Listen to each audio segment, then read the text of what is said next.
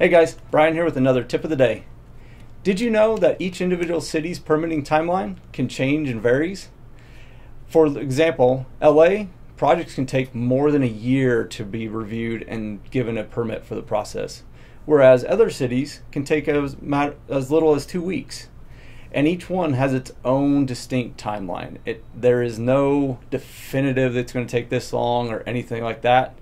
And we just try to navigate through the process the best we can. We don't know how many rounds of corrections there's going to be. Sometimes there's one, sometimes there's none, sometimes there's 3, sometimes there's 4. It just kind of depends on which city reviewer reviews it and is able to decipher the engineer's plan and drawings.